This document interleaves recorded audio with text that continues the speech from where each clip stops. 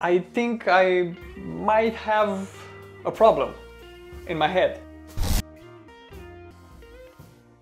More precisely, I like to automate a lot of things that aren't necessarily that useful to be automated in the first place. Like seriously, right now I'm thinking to automate my toilet. This is becoming a problem. My wife agrees with this. And today I'm going to show you how I automated a Peltier dehumidifier with ESPHome and a few other parts that totaled around 7 or 8 euros. Come with me in this journey to see what I did good, what I did bad, and where I should have think twice before executing the plan. So let's go. This is a really cheap dehumidifier that I got from a local store here in Romania, but I guess you can find similar models on AliExpress. This dehumidifier is fine for a small closet or even a small bathroom, but it had a major problem. And that problem is, it wasn't automated. So my plan was to install a relay inside the dehumidifier to control the Peltier module and the fan, and temperature and humidity sensor. And also I replaced the fan with a PWM fan in order to control the fan speed at night, so it won't make that much noise when it was running overnight. I got right to the point. First I disassembled the dehumidifier. It was really easy, to my surprise, and its circuit board was really basic, so it was really easy for me to replace its circuit board with my own circuit board. And after I did a quick sketch inside of my mind, I started soldering. I got a really nice USB-C soldering iron from AliExpress. I really love this thing. In the past I've used like a cheap soldering iron, and it gave me like a really bad time and a lot of frustrations. So I decided to upgrade to this one. Like seriously, it cut my soldering time like in half or something like that. The process of soldering, as I said, was pretty easy.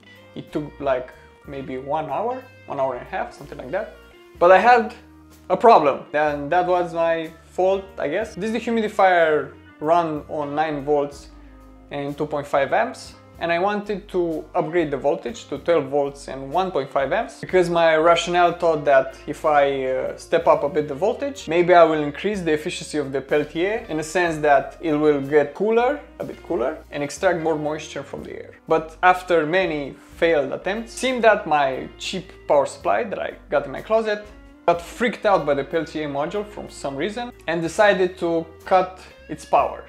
I guess to protect itself, but I don't know why it did that. So back to plan A. And also another motive, I guess that's the primary reason that I decided to upgrade to a 12 volt power supply, because the fan ran at 12 volts, not at 9 volts, and it had a lower amperage than the previous fan that I removed from the unit. That was a basic fan without PWM. The air moved by the new fan was significantly less, even though it's a pressure optimized fan.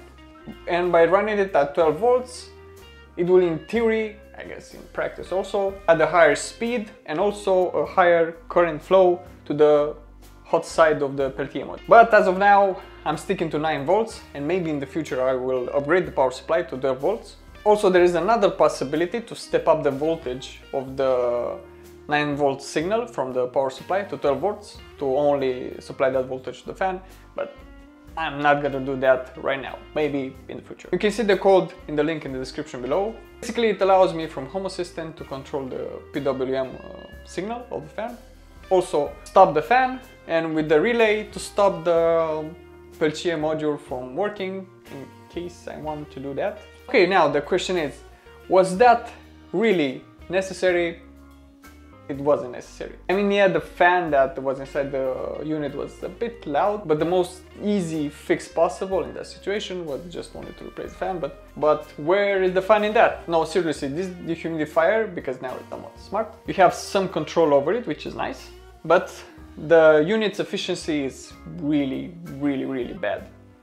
I mean, because the radiator in the back, the radiator that's on the cool side, it's so small.